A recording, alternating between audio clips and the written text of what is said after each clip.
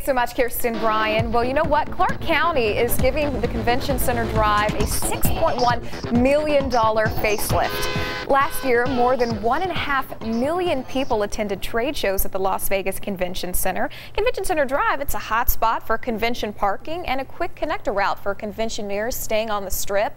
Clark County plans to make this stretch safer for pedestrians by refreshing and upgrading the mid-block crossing. New signs, LED street lights, and wider sidewalks are part of the package. Construction is scheduled through July 2016. Work hours are 7 a.m. to 3:30 p.m.